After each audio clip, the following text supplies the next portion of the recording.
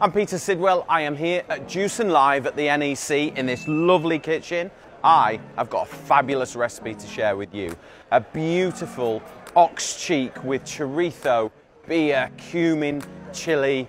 Oh, it's going to be absolutely delicious. And it all starts with this amazing cut of beef, an ox cheek. Now, you won't get this in the supermarket, so you need to speak to your butcher, but order it, cook twice as much as you need, because this is absolutely perfect for putting in a flask, keeping nice and warm. So if you are on the building site and it's cold, this will warm you up.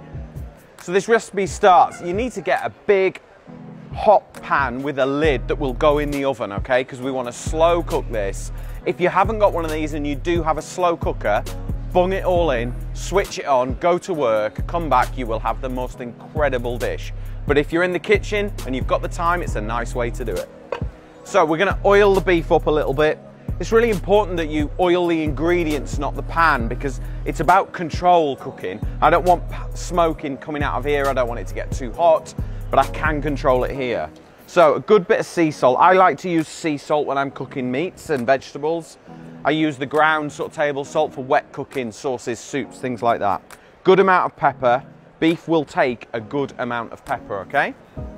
So tongs, fat side down into the pan, okay? Now turn the pan right up, because we want to get loads of caramelization on that side and get all the flavor, because that will come out into the sauce and make it amazing. Okay, while the beef is browning off, skin side down, remember, let's get the rest of the ingredients ready. So chorizo sausage, this is one of my favorite ingredients. I'm sure you've all used it before. This thing's got great flavor. So what we're going to do is just cut the string off there. Now, if you were doing a quick cook, you would cut it really small, but we've got a nice, long, slow cook. So we can afford to cut this into sort of 1/2 centimeter slices. Now, you can get really sweet and smoky ones, but you can also get really fiery ones. So if you like lots of heat, go for the hot one. Now, I've got some shallots here. You could use red onions, you could use white onions. I just like to use these. And then we'll just slice these nice and thin. They'll cook quickly. And they just go really, really sweet and mild. They're lovely. Right, we'll chop the chili in a minute. Let's have a look at the beef. Okay. So if we turn it over, look, you can see the fat there on the beef has really started to crisp up and render. And that means as the slow cook, it will all just melt away. This is the absolute perfect cut of beef to do it with. It has a lot of collagen in it, it has a lot of fat in it, and it'll just melt over a nice slow cook. So beef, the skin is super crispy, looks amazing. Now to add the rest of the ingredients. So the chorizo, if you have a little look at that, it's got little pieces of fat running through there. That will melt and give incredible flavor. So just scatter it around the beef. So I'm going to cook the beef in the chorizo just for about 2 or 3 minutes, just to get all the flavors starting to release. And straight away you can see the flavor, the paprika from the chorizo coming out into the pan. So time for the shallots. Let's get those in. So we're adding a little bit of moisture now. So the frying process is going to slow down a little bit. So let's just turn the heat down. So red chili. Now everybody's tolerance level of chili is different. Some people like it like blow your head off. Some people like it quite mild. So go for the chili that you like. If you like the really small hot ones, put those in, that's fine, seeds and everything. If you don't and you just like that kind of gentle warmth, remove the seeds and I'll show you how to do it. So cut the top straight off, just trim the bottom as well. Cut the chili horizontally, okay, and then just unfold it. So just using your knife, remove the pith and the seeds, and then we'll just slice them one way into matchsticks. So roll your knife through.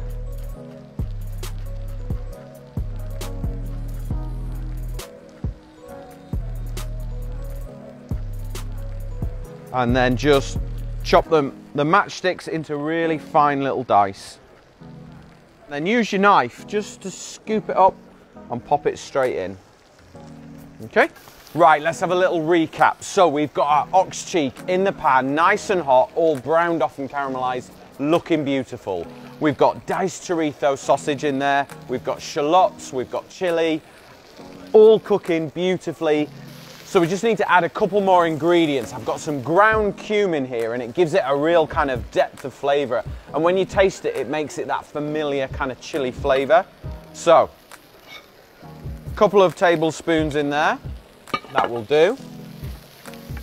So all good chilies deserve a great beer. So we've gone for a nice dark one here. Put the full bottle in, okay? In it goes.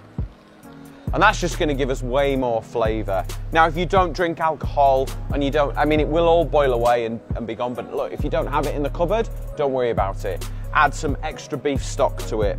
So we're gonna bring this up to the boil. Okay, so gonna add some beef stock now, just gives it a bit more depth of flavor and really reinforces it. So two of these straight in.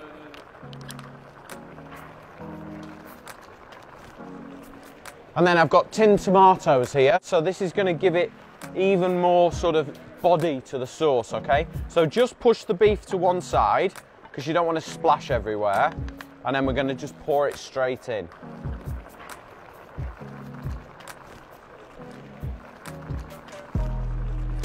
Right, just give it a stir together. Make sure there's no sort of clumps of ingredients in one area and the beef has got lots of moisture. It's sat in those juices and it'll just tick over and cook nicely. So, lid on, cloth. We're gonna pop this in the oven, 150 degrees for about 3 to 4 hours.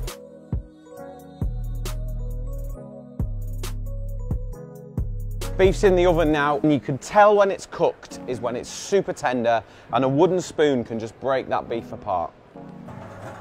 So, okay, so I've just got this on a low heat, just bringing it up to the boil now. A little peek, here we go. So you can see now, wooden spoon, like I said, look at that, straight through. That is ready and tender and delicious. Let me just show you. Look, it's falling apart as I lift it. It is that tender. And that's because we've used the right cut of beef for the right job. So with a wooden spoon, we're just gonna break the chili up. And then the best way to finish this is with dark chocolate. Now that might seem a bit strange, but what it does is it just brings it all together beautifully. So 2 pieces of chocolate, just straight in. Give it a stir. It just richens it, it gets it deeper, more delicious. It's such a great addition and it's so much better for it. Baked sweet potatoes, these are the perfect thing to serve your chili with. So all I've done is bake them for 45 minutes till they're nice and soft and tender, and then just split them and open them out. Really good for your sweet potatoes. And then just score it, then all the chili gets into the potato. I'm gonna give it a little seasoning underneath, so on the sweet potato. A little bit of black pepper, and then a touch of smoked rapeseed oil. I love this stuff, but you can use butter if you haven't got it. Now, let's get this chili served. So, just spoon it straight on the top. Now, if you were gonna put this in a flask and maybe eat it on the building site, dice up your sweet potato, put it on a plate, cover it with cling film, 5 minutes till nice and tender, and then stir it into your chili, and then you've got it as well.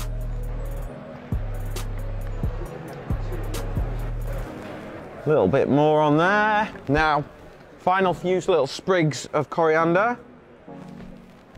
And then sour cream absolutely makes this. So a good spoon of sour cream.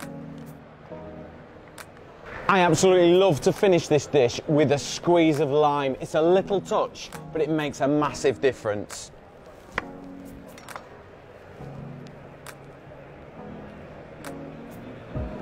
So if you want the recipe for this, go to the Jewson blog, download it and get into your kitchen.